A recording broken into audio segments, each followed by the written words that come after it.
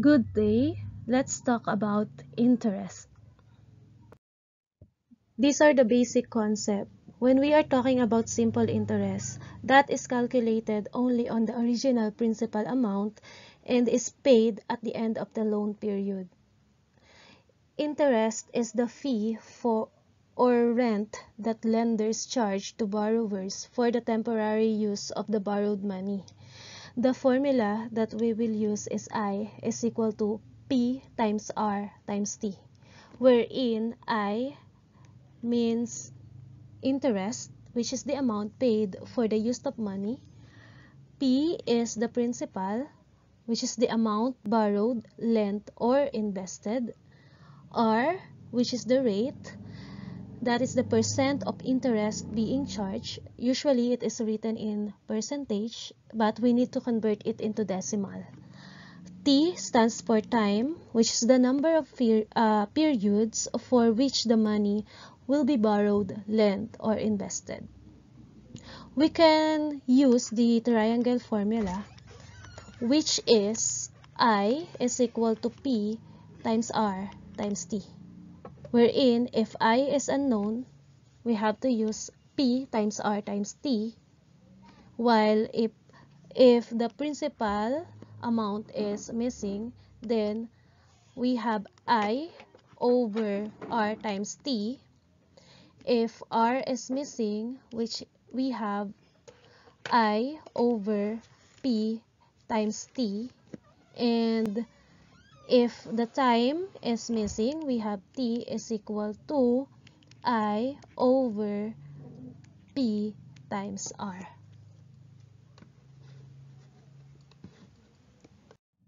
For the future or maturity value, we will use this formula. We have F is equal to principal amount or P times the sum of 1 and rate times time. F stands for the maturity value of the loan or investment. Okay, example number 1. What amount of interest will be charged on 7,300 pesos borrowed for 3 years at a simple interest rate of 12% per annum? To answer this problem, first, we have to identify the given. So, we have the given principal amount, which is 7,300 pesos.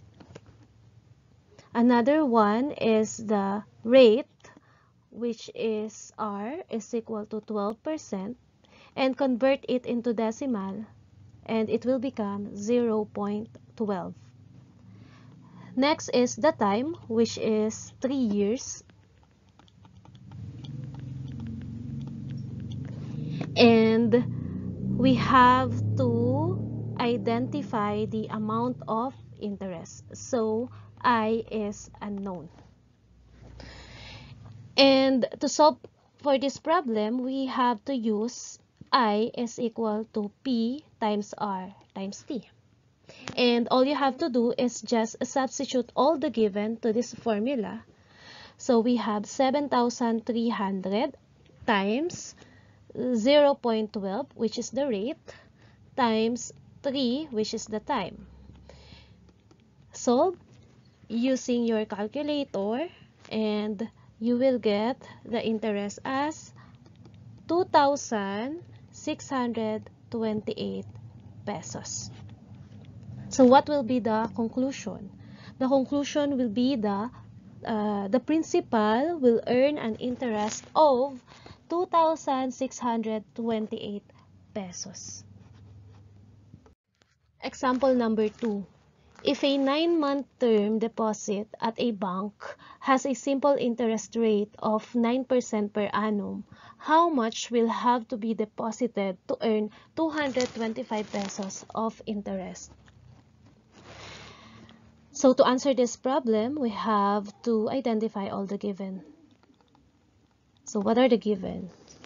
First, we have the given interest, which is 225. So I is given.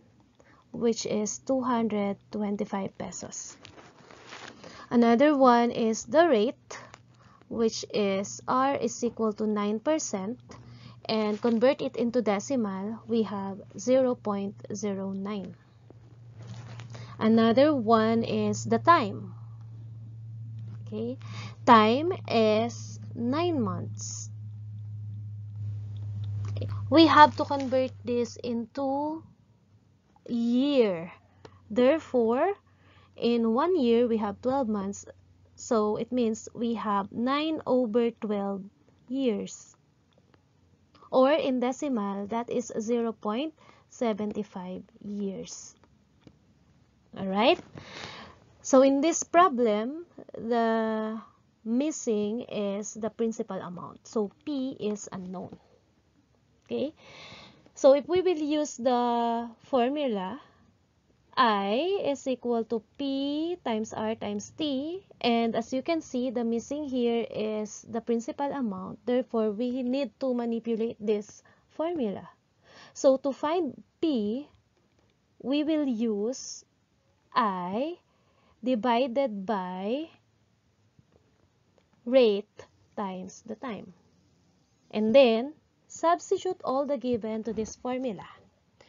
So, I is 225 over R is 0.09, and it will be multiplied by the time, which is 0.75 years.